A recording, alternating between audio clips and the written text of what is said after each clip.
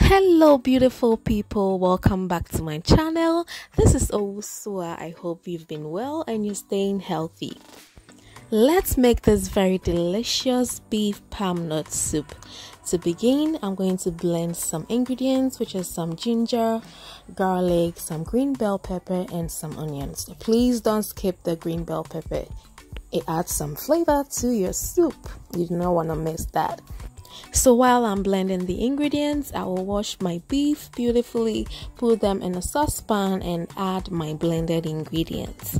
To that, I'll add some water just to cook my beef, and I'll also add some bay leaf, rosemary and some seasoning. I'll also add some salt to taste, and we're going to be marinating this for about 30 minutes. If you do not have time, you can just cook this right away, but I'm going to marinate this for about 30 minutes and we'll cook our meat after that.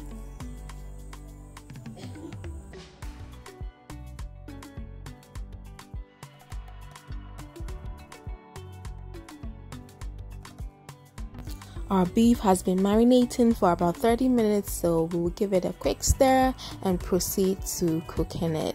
We will cook this until it is tender or soft.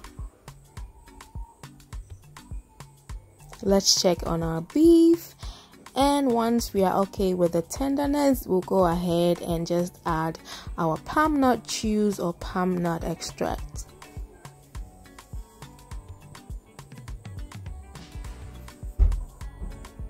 We'll then add some tomatoes, some onions, and some peppers.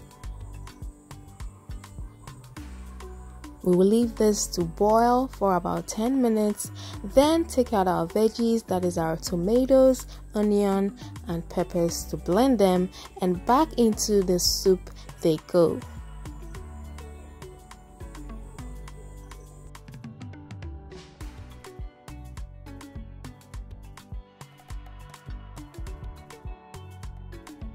Once our blended veggies go in, we'll give our soup a stir and allow it to boil for about 15 to 20 minutes. After this, we'll come back and taste our soup, and if it needs more salt and pepper, we'll add some to it. You can also add some extra seasoning if you feel like you need some.